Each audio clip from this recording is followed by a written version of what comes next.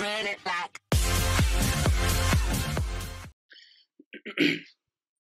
so welcome back. This is where we were last time we were making this PixelCraft Spaceshooter clone. So if I hit the play button, my player ship already starts firing out projectiles, and I can move it around similar to how you would move a ship using a virtual joystick. So first thing we're going to do today is we're going to add an enemy and add some enemy health to it. So what I'm going to do here is going to go into my art folder.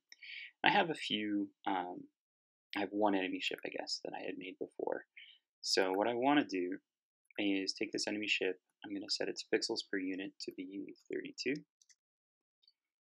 And then I'm also going to change the filter mode to be points so that I can get those nice jagged pixel edges.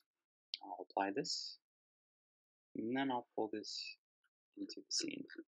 I must be in a weird spot here. Okay, yeah, there we go. Let's pull this over.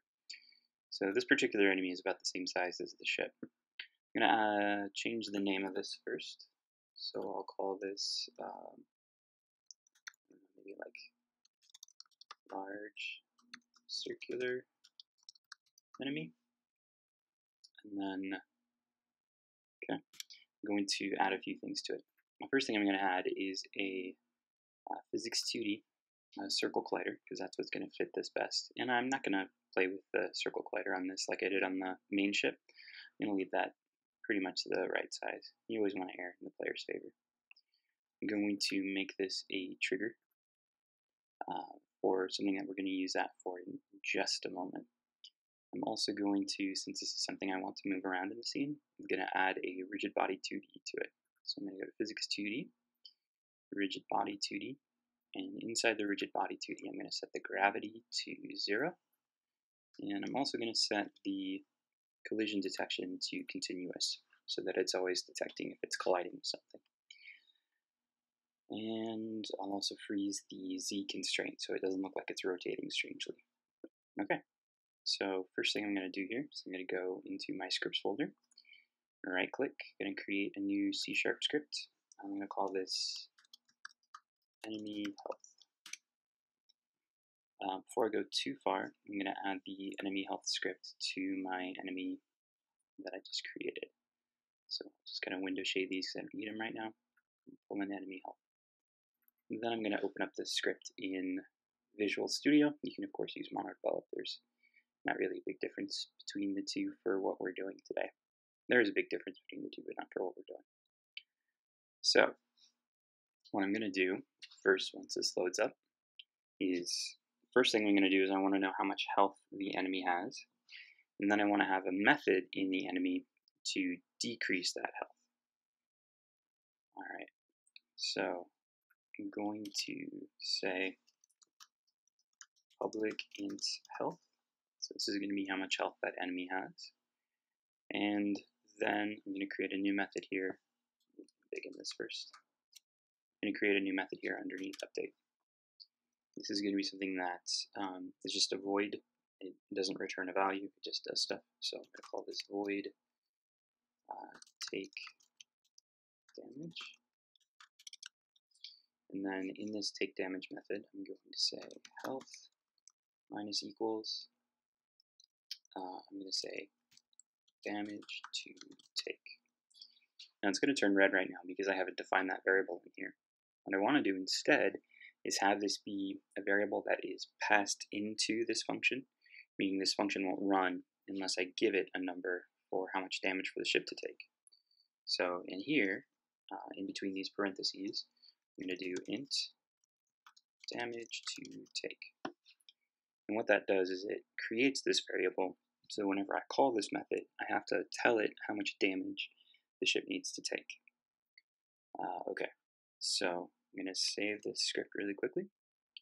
Now I'm going to go into the laser controller.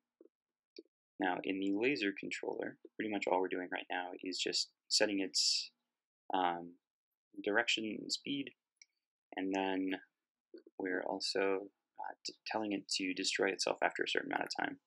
We'll be implementing an object pooling system later on, because otherwise we're creating and destroying a lot of different objects, and that can make our game runs slow even on a fast machine, because the thing in Unity that creates and destroys objects is called the garbage collector. It's kind of system resource intensive, but we'll get to that. So for now, what I'm going to do is create a method that is something that Unity already has. So I'm going to call this void on trigger enter 2D, and I'm going to use a collider 2D that I'm going to call other. Alright, so onTriggerEnter2D is a method that Unity has built into it, and it requires you to pass in a collider for it to enter a trigger zone for. And right now I'm calling that other. I could call it enemy or Bob or Phil or whatever you want to. I always call it other. Okay. So the next thing we're going to do is we're going to implement something called a tag system, where we're looking for the tag of the thing that we're colliding with.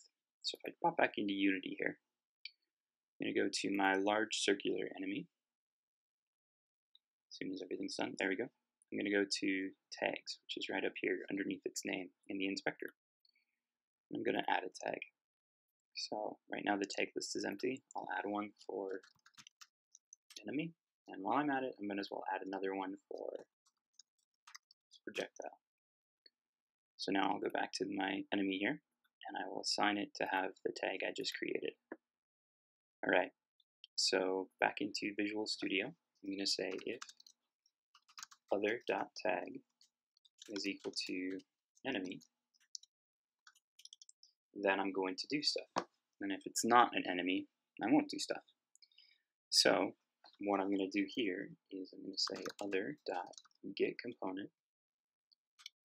And if I'm using this, I have to make sure that all of my enemies have an enemy health component attached to them. The component I'm going to get is enemy health. And then from this method, I'm going to do take damage.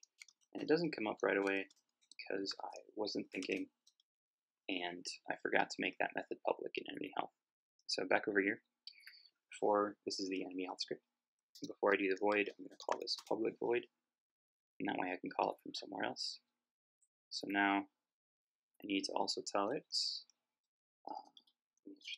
back up here, there we go, take damage, and then the amount of damage I'm going to take, I'm just going to call it damage. Now I haven't assigned this damage variable to my projectile yet, so I'll go up here, and right underneath my speed, oh no, it's a movement variable, so I want to keep that separate. So I'll do a new header for damage, and I'll say public int damage. So now if I go down here, I have that take damage is exactly what it should be. So I'm going to save this. I'm going to pop back into Unity, wait for it to compile for a second.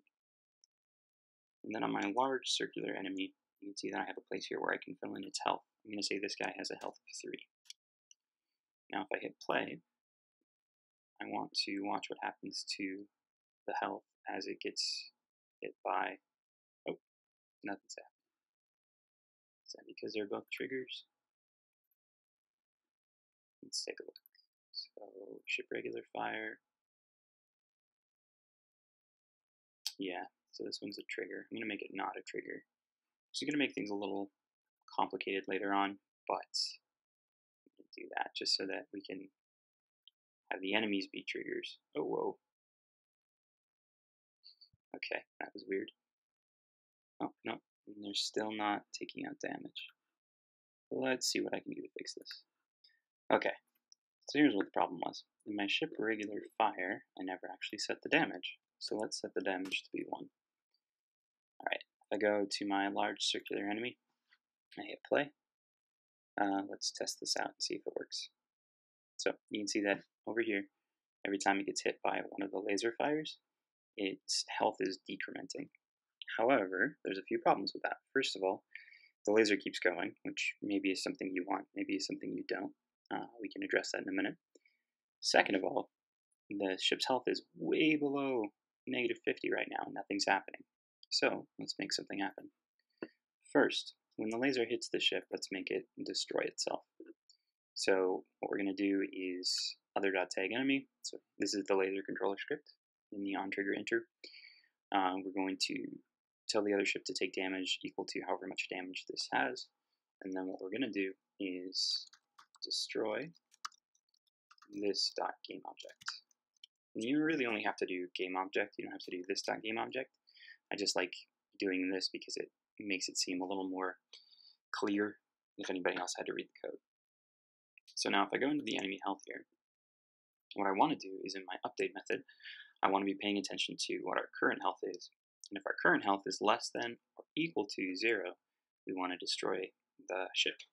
So I'm going to do if health is less than or equal to 0, then same thing. Oh, I need to not have a space between those, but I'll fix that. This .gameObject. Alright, so less than or equal to needs to be together like that. Okay, so if I save this now, I pop back into Unity, you should see a few different things happen as soon as it's done compiling here. Alright, so if I hit play, you should be able to see the health go down, and then as soon as it went down past 0, it disappeared. Alright, so we can do this to a bunch of different enemies. We can have them have different health because this script is pretty modular. Anything we want to be considered an enemy, we just have to make sure that we tag it as an enemy when we put it into the scene. So before I go too much further, I'm going to go to my prefab folder, drag in large circular enemy, because eventually I'm going to have something that's generating these as a certain amount of time goes, so they don't have to actually lay out the levels. Okay, well, thank you very much. If you have any questions or comments, please feel free to add them below, and like if you liked it, and have a great day.